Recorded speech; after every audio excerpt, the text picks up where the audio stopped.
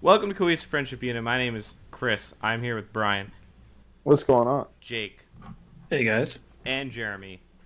Hey guys. Xbox as a brand, Microsoft as a company has a lot to show us on July 23rd. It is going to be the Xbox Series X blowout event from Xbox. It's going to have all their first-party games, including Halo Infinite, and we're going to talk about why this event's so important for Microsoft, what they need to show, and maybe take a couple of stabs at what they are going to show. But before we get into all that, if you love us, please sub us. We would really appreciate your support.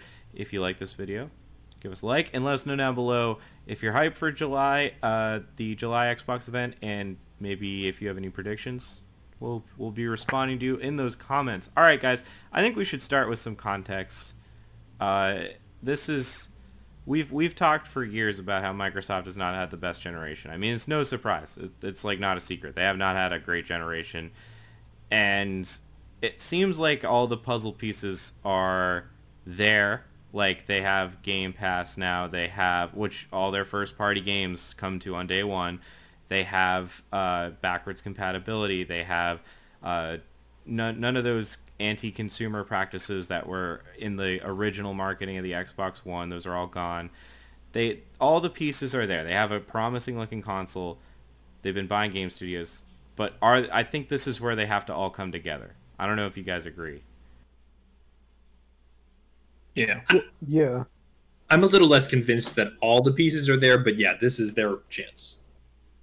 I don't know if you guys remember, but the Xbox One event was literally a disaster. I mean, you weren't allowed to have used games on that, and the console had to be online all the time. Like, that was the original marketing of it. It was horrible. So Yeah, the initial reaction was not positive. yeah, so this is like this is it. This is like their first chance in like 7 years to really launch a new generation right. Yeah, and they had an event a little while ago during like peak coronavirus in the US, and it Yeah, was you say pretty peak. underwhelming because the first peak, but it was a pretty underwhelming event because they didn't really show much besides say like, "Hey, we've got some cool tech and you guys will love it, and these are all games that you'll be able to utilize our tech with," and that's about it. And then PlayStation comes out with this killer event where they show off all their great first party games and great launch games. So Microsoft really needs to like meet that event quality that PlayStation just had. Yeah, let's talk I guess specifically about what they need to do. Like you said, they have to at least meet Sony, which it sounds like they're going to. Sony showed a lot of games and a lot of first-party games, and this time Xbox is going to show first-party games. But what else do they have to do to kind of have a good showing? We need to see the price as well. Yeah. We have to know that it's at least comparable or less than the PlayStation. That's for sure. It's time to show the price. And Yeah. we want to see Master Chief. We want to see his face. Yeah. Yeah. That's what's going to happen, dude. They're going to show it. They're going to go all out. Be Are- like, this is what you wanted. Okay, yeah, let's talk about Halo, because Halo 3 came out, like, at the moment that we're recording this. What do we want? What do we need to see from Halo? Because honestly, all the Halo shit that I've seen since Infinite's been shown in 2018 hasn't been that crazy. Like, we've seen very little. They need to show a shitload for this game. Yeah. I want it to be like done. I hope it's done at this point. Like it's coming out soon. So I want to see like done games. Like when Breath of the Wild dropped and everyone was like, "Oh shit," out of nowhere. Breath of the Wild. That's what I want it to be with Halo.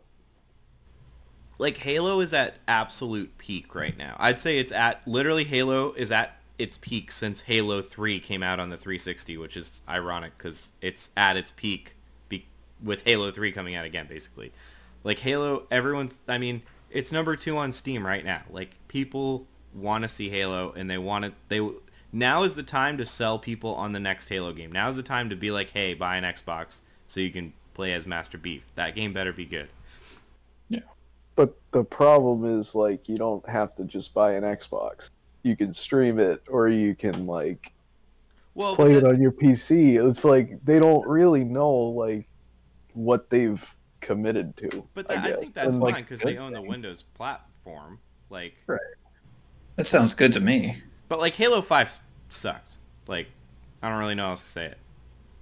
It was really bad. Well, I think that's kind of the question. Like, how do you like Xbox's brand in general and Halo's brand in particular are kind of so damaged at this point? Like, what would it take to make consumers interested? Like, people are obviously going to buy Halo, but to like move the needle, people who are going to see this conference who weren't already planning on getting the Xbox One Series X, like, what would it take? You know what I mean? And they're kind of in a tricky predicament. Jake made the comparison to Batwa. Like, Zelda is a series that is known for kind of reinvention, and so when they come out and they're like, oh, you can fucking climb trees and shit, people are like, oh, that's cool. Halo, like, you know, there's kind of an established formula.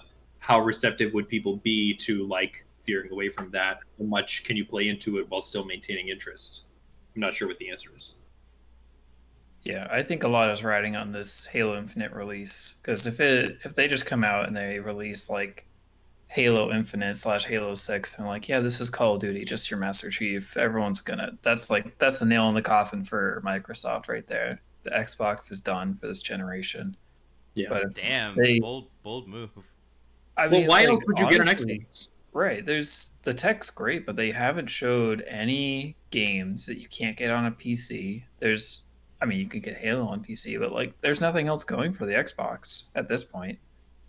And the tech is great, but it's not like meaningfully better than the PS5. I think everyone assumes they're going to be around the same price. You know, maybe that'll be a surprise, but I think we're all expecting around a $700 to $800 price tag. Is that fair? I mean, all the rumors are 500, but I have That would no be idea. shocking. No, I have no idea they're I gonna make don't it know about $500. In any event, suppose they say it's $500. I assume PlayStation's going to then come out and say ours is $499. Or Like, 500. Like, they honestly might just both be 500. Like, yeah. So like, but then that kind of to me raises the question: what would an interesting, you know, what would you want to see from the Halo game? Like, what would make you go like, ooh, that might be cool. I think they need to just do a soft reboot on the story. Like, I think, like, just, like, I don't know if you guys know what happened in Halo 5, but, like, just end it. Just, like, put it to rest. Put it to bed. It was bad. I personally, I think the term infinite means some. I don't know if it means. Okay, hear me out. I think it would be cool to have like a more open Halo game. I'm not saying like an open world Halo, but like you like explore the Halo organically, and I don't know. That seems cool to me at least. But I think the multiplayer has to stop veering towards the Call of Duty-ness that it was in Halo 4 and to a lesser extent Halo 5, and really needs to go. We've been playing Halo 2 Anniversary a lot, and it's like that gameplay is not found in modern multiplayer, like the arena based style stuff, and it holds up and it's really fun. It is. Are you looking for like a Destiny style game? I don't know, I'm worried about that. Like, I don't want it to be like yeah, you guys make a point. Like, how do you please everyone for Halo? Because I don't want like not an MMO. I know Destiny's not an MMO, but it is like a lot of people on one map in single player. I guess single player and multiplayer just merged in Destiny. Yeah, and it's weird. Like if we were to try and predict or guess what people are looking for, like you can kind of look at how things have been trending on the MCC collection. Like Halo 3 just dropped today as we're recording. Like Chris said, the MCC is currently peaking at 50,000 players, but we've been playing Halo 2 since it came out on MCC, and just yesterday, the peak player count was 5,000 players.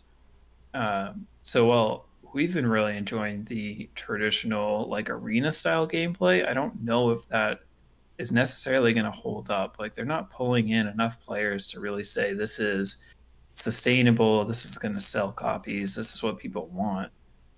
So maybe they do need to really change things up from the traditional arena gameplay. As much as I'm enjoying the MCC games from old, the numbers really aren't supporting like just bring out a rebooted Halo 3 kind of thing. Yeah, and maybe that's the point of giving us the MCC. is so that you can keep with the old. Right. Do you think they could maybe try like a almost God of War style soft reboot that's like more narratively driven? Does that comparison kind of make sense? I don't know. I guess, I mean, as Jake said, who the fuck knows what like consumers want? I'm not even sure what I want. That's kind of what I was getting at. I agree. Yeah, I don't know either. Well, I guess we'll know kind of soon. Okay, so since we're on the games, and we'll come back to the hardware. What I guess Hellblade. First of all, Microsoft hasn't had any real crazy IP this generation. I mean, they've had Forza, which I don't think any of us want to really talk about, which we'll probably see because you've got to launch a console with a racing game because they look good. And Hellblade, they bought that studio, and Hellblade 2 is confirmed. But I mean, besides Gears of War, they've had some like moderate successes to duds like Sea of Thieves. Like what do we want to be shown? Because this is presumably when, they're gonna show their hand, like PlayStation or Sony did just last month. And I know it's hard to even think of Microsoft IP because it's been a minute. Yeah, I'm just thinking the games that they have been releasing, and I feel like they're trying to fit into the party game kind of fun. I don't know. Like they're definitely playing towards Game Pass, which I think lends towards like co-op party kind of games. Oh yeah, we have Game Whereas, Pass bait. yeah, and Sony's been the narrative-driven RPG stuff. So unfortunately, I don't know if we're necessarily going to see Microsoft drop like some big RPGs, big hitters like Horizon or God of War equivalents, but So maybe they did buy Obsidian. they did. But Obsidian just came out with a game, so they're years away from another RPG. Yeah. I think Banjo 3 would be nice. Not gonna happen though. Why not? Because no one gives a fuck about platformers right now. 3D platformers, like there isn't another one. I mean, yeah, Mario's Mario though. I bet people would go off on Banjo 3. I would like it. It wasn't the Banjo haven't the the attempts nuts at and reboots bolts. been kind of garbage? Well, Oh, that's because they were like not Banjo games. But yeah, you're right. They have. Ukulele did pretty well, and that was like the Banjo kind of spin-off. Yeah, I don't know what you call it. it showed that there was a demand for it. Right. So maybe they have Rare. They have Rare. It's setting like an impossible standard for yourself though. Like when you say Banjo 3, like you're never going to meet what people's like. It's like Half-Life 3. Like you just can't meet that expectation. It's not to the same degree, but that's like probably the most revered 3D platforming franchise. That's not Mario. Aside from Mario. Well, let's be real. Like Sonic. Valve was like, we're not going to do Half-Life 3, and then they dropped the biggest VR game that's ever happened. So Still not Half-Life 3. yeah, but I don't know if anyone's that disappointed. But also on the Rare topic, Sea of Thieves hit Steam not too long ago and has had like a second life. But people are raving about the game. Chris, I think both of us have played it, and neither of us really enjoyed it that much. So it's not really. I don't think it appeals to any of us on this podcast, but I think there's still interest in the market for games like that. So I have a feeling we'll see more games like that, more Game Pass, not necessarily bait, because I'm not going to say, I don't think they're going to be bad games, but they'll be co-op kind of party games like Sea of Thieves. Well, they don't. So that's the thing about. I'll call them Game Pass bait. I coined it. I'm gonna keep it. That's the thing about Game Pass bait, though. They don't have to be. So like, this is why I think Banjo 3E would be good Game Pass bait, because like you wouldn't buy it for $60 necessarily, but maybe you get Game Pass for a month to check it out. Like, I think a lot of people would be like, you're like, oh shit, Banjo 3, it actually came out. Like, yeah, I'll check it out for $10. I think a lot of, or I have Game Pass, I'll check it out. I think a lot of people would do that. They also, I mean, they own Rare, but they don't, like, none of that team is still with Rare. Oh yeah, no, but they have the IP. So you would need, like, you own the IP, but I don't know. I just think it's too big of a deal for them. Especially since, like, they don't have a great track record making good games. So other IP that I can think of that they have that are moderately interesting would be Perfect Dark, which Moderately interesting. Didn't they also reboot that? yeah, well no, they released a sequel on while Xbox ago. 360. Jake and I played that. It was Yeah. a lot. And the Ace Combat series. I don't know. Maybe. Well, I think we're all kind of talking it without saying it. They need to show a new IP. Like Yeah. more than one. Yeah, no, yeah, like several new IP. Like good ones, not like a fucking Roblox, like a real ass game that looks good. Yeah. All those studios need to show us what they're working on. Yeah, And exactly. They did. They told us, and I wasn't super impressed when they kind of went through the list. It was a lot of Game Pass bait. That was when we came. That was when Chris coined the phrase Game Pass bait. It was when they're like, "Yeah, look, this is what we're doing." Yeah. And a lot of those games that we went, at least in the state that we saw them, were not super impressive looking. Like my recollection is well, is no, with Jake. There was that Rare game where with the kind of cool art style where you were like giraffe people. I don't know. Yeah, but they were so unmemorable that none of us can really remember any of the games that they were talking about. Yeah, Well, and we're all we're not still we're not waiting. excited to see a follow up for any of them. Right, we're waiting for the big announcements from like Obsidian, from Hellblade, that kind of stuff. Yeah. All right. Well, let's talk hardware for a bit. So, are we going to get a price and are we going to get a release date for this damn thing? I think we we have probably to. need to, yeah. Like it comes out, it's got to come out before Christmas, unless it's delayed, which means it's realistically got to come out before Black Friday, which means it's got to come out before like November 15th. So they have like 3 months. a few months. Like you gotta get your pre-orders in. You gotta save your money. You know. I mean, that would make the event if they're like pre-order now, coming out in a couple months. Like we have to, right? We have to know the price and the release date. Yeah, I think that's for sure. Do you think that maybe they're holding their cards close to the chest on the release date in case they're not sure whether or not they're going to delay it still? I think they're 'Cause of just playing Coronavirus? pussyfoot with Sony. I think they're just like each one's waiting for the other to shoot first. I mean, this could be a savage Christmas season though. Like the economy may be Oh, no yeah. good. Yeah, it's gonna be bad. Yeah, that's what I was gonna say. Is they may just delay it because like the pandemic's not going away by Christmas time. So I don't know. Although, what better time to buy an Xbox than when you're stuck at home? Exactly. So So that's the spectrum. Is it going to be like the big coronavirus or the little coronavirus? And like, so that's what I'm wondering if maybe they just literally they haven't decided. Yeah, it's possible. And like once you commit, you know. Yeah, once you come out and say it, it's different than just waiting, especially if Sony hasn't said anything yet.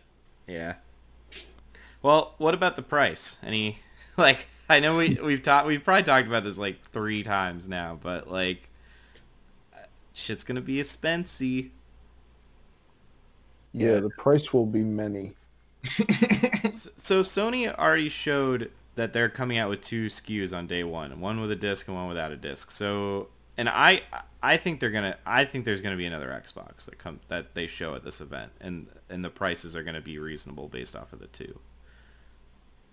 But I think the one we know about is gonna be like $600-700. that's still incredible for what they're packing in there, though. Yeah.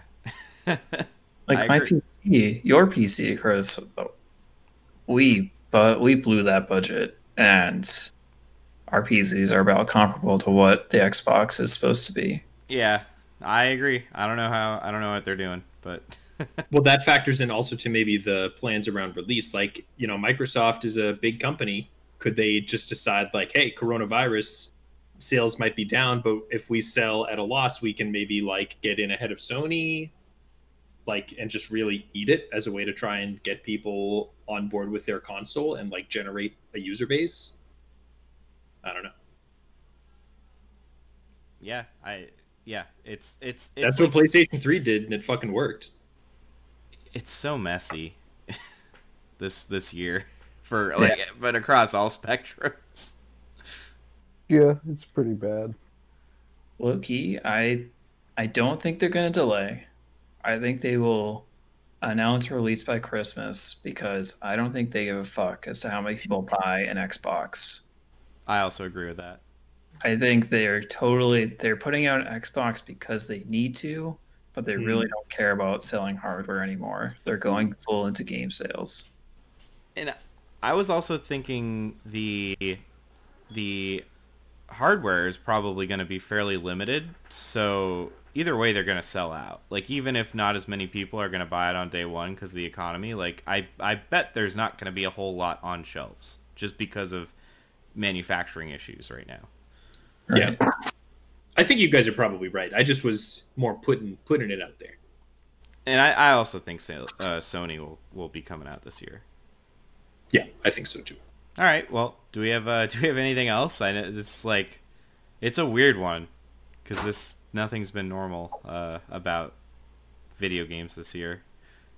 Like, there's 2 consoles coming out in like 3 months, and we know like very little. Like, we don't even know how much they cost. Like, On the flip side, I don't think there's much to know about them aside from how much they cost. Like, are we expecting any surprises? I don't think so. well, like, okay, so the only game that They're I PCs, know, and that's kind of it. yeah, but like the only game that I know that's coming out on the PS5, like confirmed, is Miles Morales Spider-Man on day one. That's the only game that I know will be there on day one.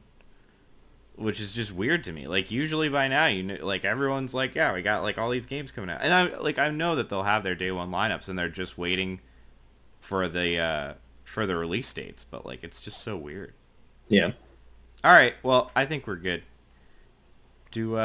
What should our Xbox fans be doing right about now, Brian? Well, does your dad work for Xbox? Do you know what's going to be going on at this big upcoming event? Go ahead and hammer your thoughts on that down in the word box there. Or it could be your uncle or your cousin as well. Or maybe your aunt or your niece or whatever. But, let us know what you think about all this. And we do occasionally give things away for free here on the Cohesive Friendship Unit channel. So you got to be subscribed to get those free things. So go ahead and click that subscribe button because, if you watch this far, you probably liked it. And smoke them if you got them, guys. That's all for me tonight, Chris. Thank you, Brian. Catch you guys next time.